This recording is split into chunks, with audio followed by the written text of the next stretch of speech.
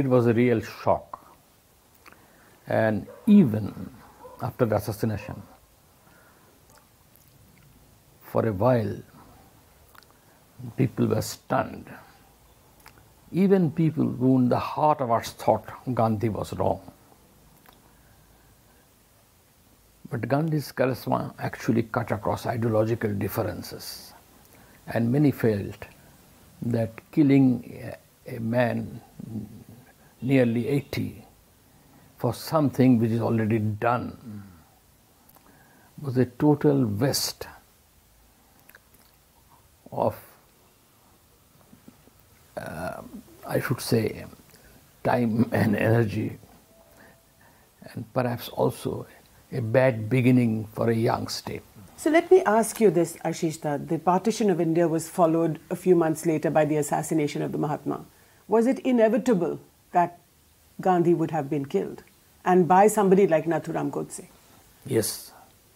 In fact, if you read accounts of Gandhi's last days, you will know that he had already scripted his death, and he has already sent an open invitation to assassination because he felt that was the right way to die.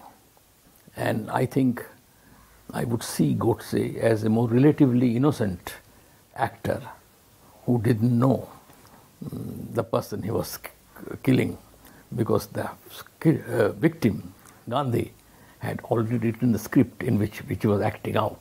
So he did say that I would like to die like that in the hands of a Hindu, and if I can die having uttering the name of Rama, that will be a nice ending to me. And this was understood by people. Sarojini Naidu, seeing some women crying over his dead body at Birla House, said, "What are you whimpering about? What did you expect him to die of? Dyspepsia?" Because everybody knew that this was a fitting death, that Gandhi would die in the city of Delhi. He died in the city of kings, like a king chosen by the people.